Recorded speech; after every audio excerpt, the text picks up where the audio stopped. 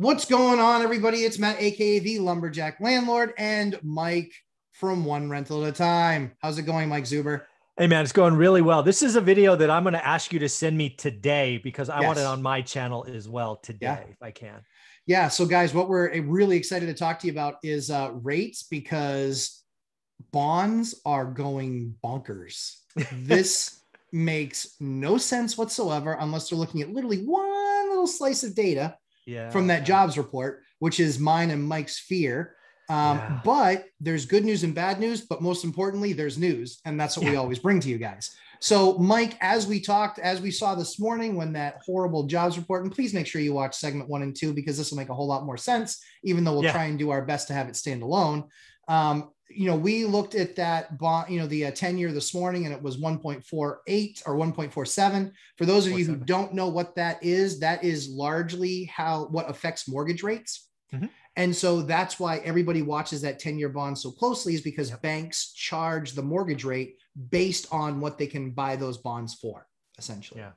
So, Mike, take us through it. Where are we at now? I know it's been, you know how volatile that bond market is. Wink, wink. Yeah, it's not usually this volatile. Yeah. So where are we at? Let's kind of set this up, right? So again, coming into today, the overwhelming opinion was the job market is getting better fast. Yes. And when the job market gets better fast, the economy gains momentum and keeps going forward. Yes. Right? People were calling for 1 million. I was calling for 1.5 million. It came in at 236. Huge miss. Biggest miss in 21 years. Now, these are people that are paid 7 figures a year, and the biggest miss in 2021 or 27 years, something crazy. So what happened immediately? As you would expect, the bond market, meaning the 10-year, fell in yield, went up in price. They're reversed. So coming into the report, the 10-year was about 1.56.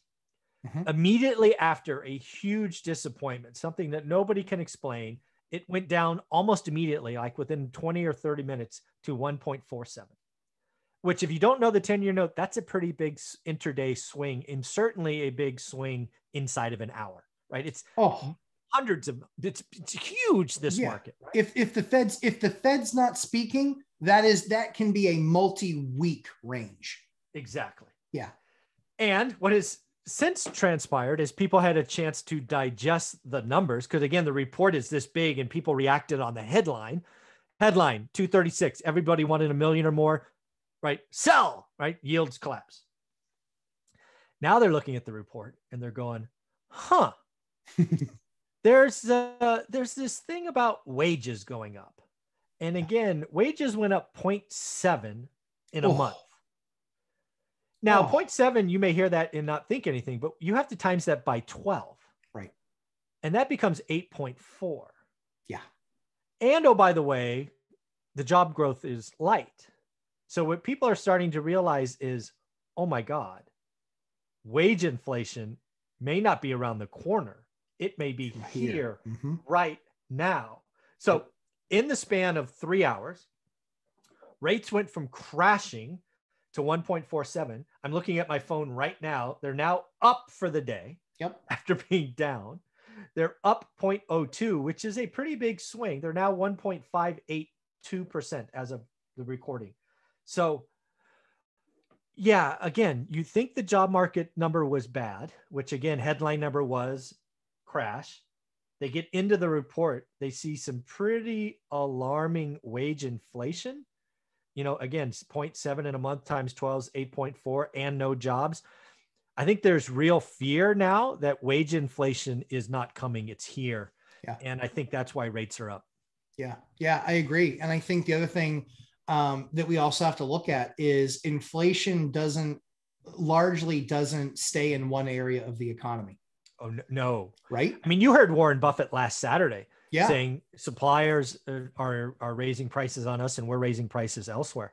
Yep. If you continue to have this wage inflation in the service industry, which is where most of this was reported, you're going to feel it. Yeah. I mean, one of the things that, that I think about, Mike, relating it to real estate is folks that are going under contract on new homes and when exactly that rate actually locks in. If it's not locking in right now, and you're pricing, locking in right now, which largely those guys are pretty smart and they're not allowing for, a building project to go 6 months with no price increases. Yeah. Yeah. You guys got to be watching the details. If you're buying a new house or you're buying new construction, you've got to be looking at the terms of the deal, because you could very easily afford it today. And 6 months from now, if inflation is 5% higher, or 6% higher, that is bad news. Because what if your rate is at that point? What if the 10 years no longer 158 and it's 258? Yeah. Your payment is literally going to go up 60%.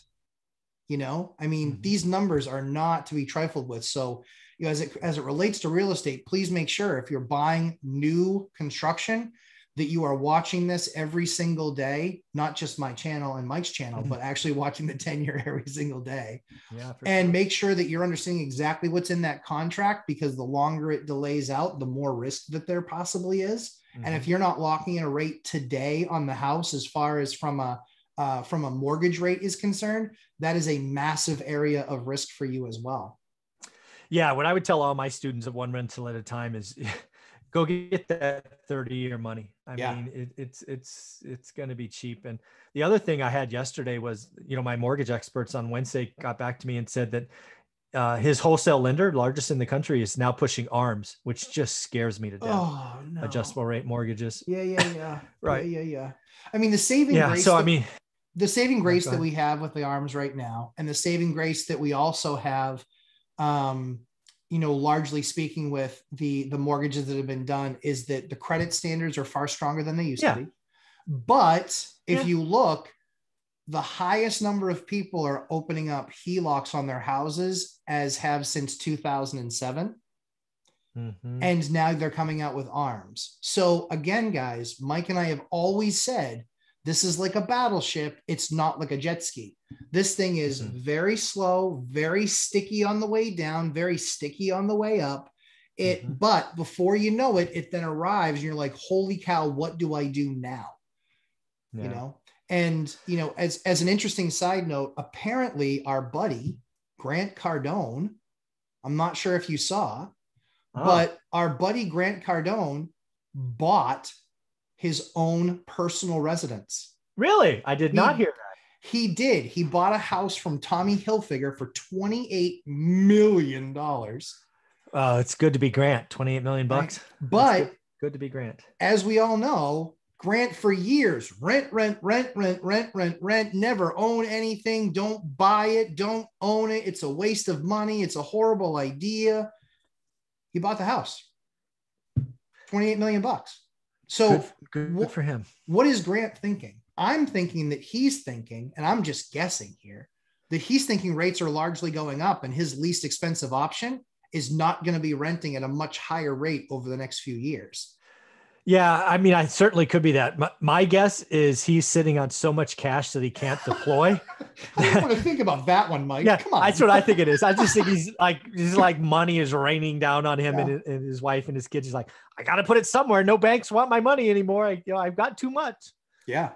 I mean, but think about that, Mike. This is changing. What we're witnessing in the bond market and in the economy is literally changing people's behavior to the degree that somebody for the last decade that has said rent, don't buy, is now putting $28 million where his mouth wasn't. So what Mike and I always talk about is watch what people are doing. Don't watch just what they're saying. Absolutely. Because I mean, this is where largely a lot of the YouTube videos, some are good like wine, some are good like milk, which is, if it's age well. Yeah, exactly. If it's been a week in the sun, I wouldn't drink it. Exactly. So I think there's just huge opportunities in these markets to watch them, understand what's going on. I'm not an economist myself, but I listen to guys like Mike. I'm able to formulate opinion based on my experiences with my other homes. I talk to a couple banks that I work with that have mortgages of mine. All of these conversations allow for us to at least garner some level of understanding of what's going on. And then try to just stay ahead of it, or at least make sure that we have some level of risk mitigation, because Mike and I are in a different spot. We can't get 30-year fixed money. Oh man, would that be awesome? But we can't. But for those of you that can, this is something that you guys should be evaluating, doing your homework, understanding your market, knowing what you're looking for. But if you've already done the homework, bravo, because now you're in a position where you can be buying good deals with 30-year fixed money with something that looks like inflation is going to be heavy and nasty coming. Yeah. I mean, I've looked at this a lot in the last 4 hours, trying to figure out how, again, job growth disappoints, but rates go up. That is not normal. And the only thing I can think of is they're focused on that 8.4% annualized wage growth. Yeah. I mean, think about that. When was the last time anybody got an 8.4% raise? It's a long time. I mean, it's got to be a pretty unique situation. And that's what we're talking about, guys. That's how, people look at that cost of living increase. And guys, these numbers are crazy. Like that amount of maturity is something you typically see over 2 or 2.5 years, sometimes 3 years. And now they're talking about this being able to be happening by the end of the year, essentially. Like, it's never boring. This is it. And again, we've been through an interesting time where we basically shut down a big portion of our economy, and it's getting restarted. And there's a lot of unintended consequences. And one of them is going to be wage inflation. I think it's pretty clear at this point. Yeah. Yeah. Mike, tell us how everyone can find you, my man. Go to your Google search bar and type in One Rental at a Time. You should see a YouTube channel, Instagram, books, all that stuff. All that stuff. So guys, this is Matt, the Lumberjack Landlord. If you like what we put together today, which Mike and I spend a lot of time, we do a ton of reading, research, conversations. We put all of that together and make this brilliant soup that you see here today. So if you like any of that content, please make sure to subscribe and make sure to check out Mike on his channel at One Rental at a Time, which is coming in on 20,000 subscribers. Mike, congratulations. You're getting in there. So Mike, thanks so much for the time. Have an awesome weekend. And thanks so much, everybody. Take care.